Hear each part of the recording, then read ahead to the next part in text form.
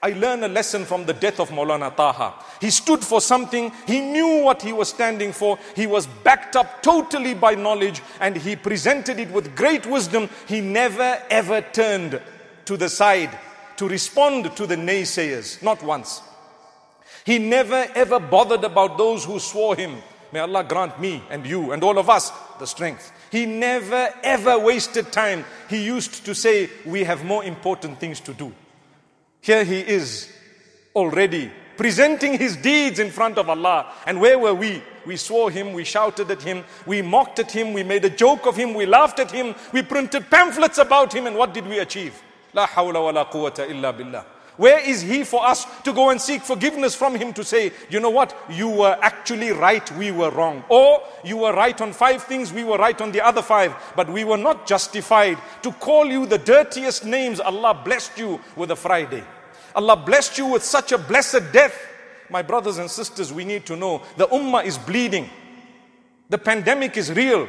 And by all means, we will differ as to how to deal with it. No problem. But that's your brother. Love him with the difference.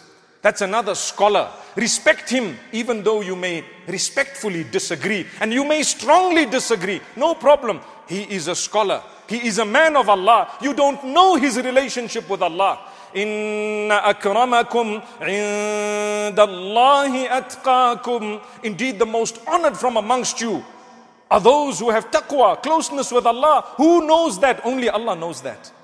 Be careful, my brothers, my sisters. You might lose your akhirah just because you spoke about someone you did not know was close to Allah but might have made a mistake. So what?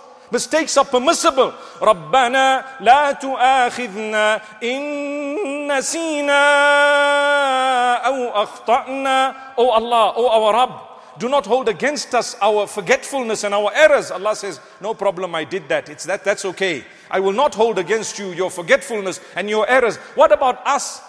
If he made a mistake, we purposely, without making a mistake, swore back, insulted back, said the most demeaning things for a man who is today sitting very calm and so beautifully and amazingly with Allah subhanahu wa ta'ala. May Allah grant us such a good death.